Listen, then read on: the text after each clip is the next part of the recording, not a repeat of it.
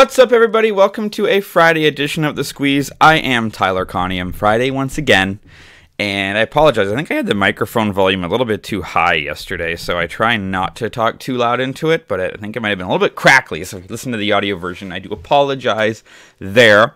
Interesting night last night. You have the NBA draft. We had, not officially, but I had Scoot Henderson at plus 220 to go second overall, and then had Brendan Miller at plus 220.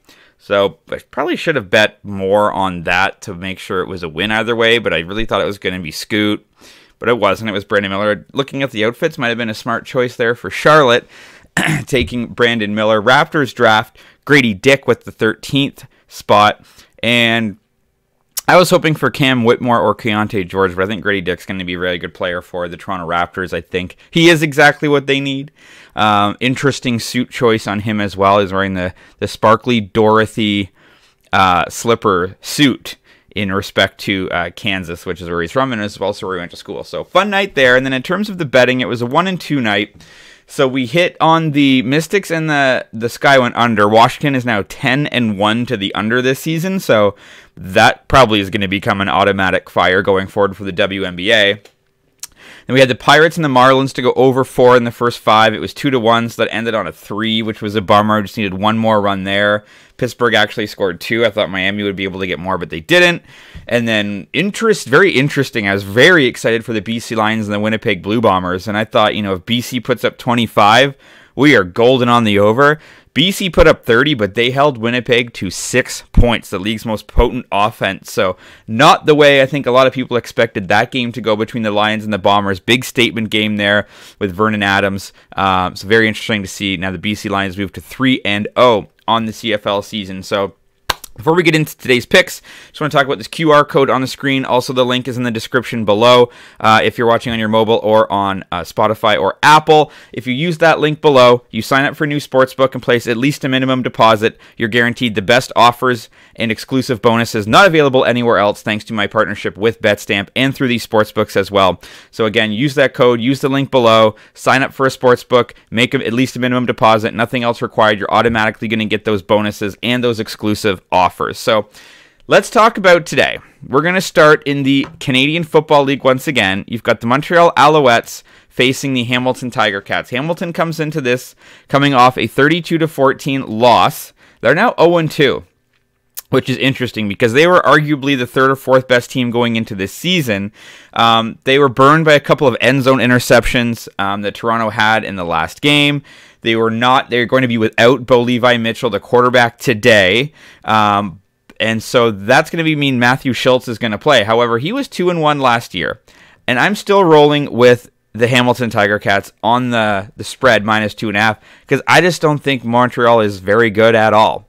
I think Matthew Schultz is going to be able to protect the ball. I think they're going to have to run the ball a lot. As long as he doesn't turn the ball over, I think they should still be fine, and they can rely on their defense. I'm not sure that Matthew Schultz is necessarily even a downgrade from Bo Levi Mitchell. And I just, Montreal is coming off a bye week. Their week 1 win was against Ottawa, so now they're sort of, higher in the rankings and everything. Ottawa is the worst team in the CFL, and it's not close. So I don't think that that's all that impressive. I wouldn't panic if I'm in Hamilton yet. Yeah, there's an 0-2 start, but it's a long season in the CFL. I think they're going to be fine. Like I said, Bo Levi Mitchell didn't play all that well. 2 end zone interceptions last week anyway. So I think you still have essentially the same Hamilton Tiger Cats team with Schultz behind center. And as long as he doesn't make those same mistakes, I think they should be fine. Again, I don't like Montreal at all. Again, they've come out of a bye week after a week 1 win against Ottawa, but I'm still going to take the Hamilton Tiger Cats. They are the better football team, and you're getting them for less than a field goal at home in their home opener. Hamilton Tiger Cats, -2.5. That's -110 at Bet Rivers. Shifting to Major League Baseball, here's one I don't get. The Kansas City Royals are at the Tampa Bay Rays, and you're getting -116 for Tampa on the run line. What?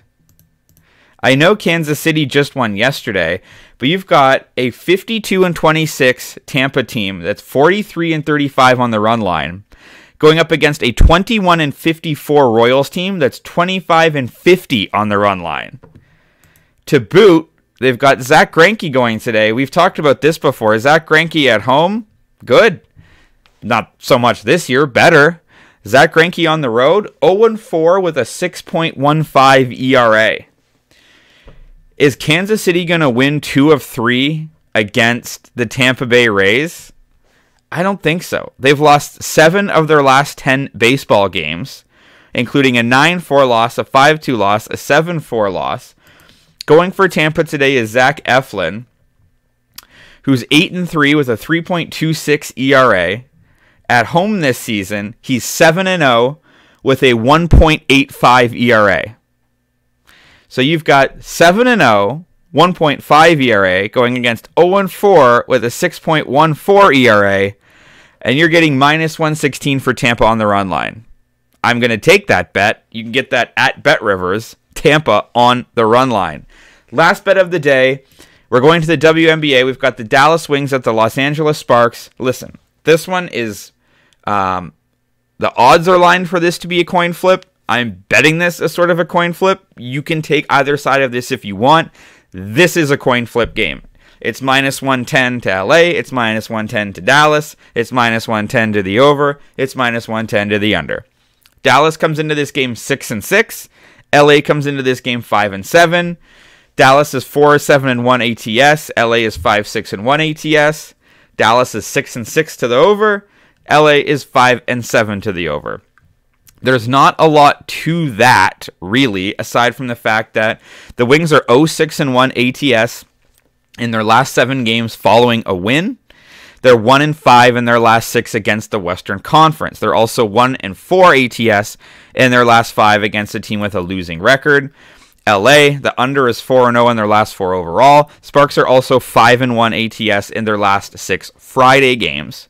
The Wings they've played well in LA, but they are facing injuries. They've got DeShields, who's out till late August with a knee injury, and they've got Lopel Senecal that's out till mid-July with the knee injury. I just think LA is going to be the better team here tonight. It's a home game. It's a Friday night game. They play well heading into the weekends for whatever reason that might be. You have Dallas traveling to a different time zone, so I have no reason for you not to take the Dallas Wings, aside from, again, coming off a win. Dallas hasn't been great. LA has been good at home, and I think that playing in their home court and in their time zone is going to be of benefit. So I'm taking the LA Sparks straight up money line. It's minus 110. You can take the other way if you want to. It is a coin flip, but I think it's actually moving more towards the favor of LA. Looks like the latest odds might be around 115, 120, but if you can find it at 110, I got that at DraftKings. Jump on that. So again, use the QR code on the screen or the link in the description below. Sign up for one of these sportsbooks. I've got BetRivers and DraftKings today. Make at least a minimum deposit. You're guaranteed the best exclusive offers and bonuses. And my card for today, I've got the Hamilton Tiger Cats minus 2.5. That's minus 110 at BetRivers. I've got the Tampa Bay Rays on the run line. That's minus 116 at BetRivers. And I'm taking the LA Sparks on the money line, minus 110 at DraftKings. As always, drop a comment if you're fading or following. You can follow me on Twitter at Tyler Conium for picks, props, and sports throughout the day. TikTok and Instagram for just your picks portions, and your audio is on Spotify and on Apple. Have a great Friday, and let's talk sports.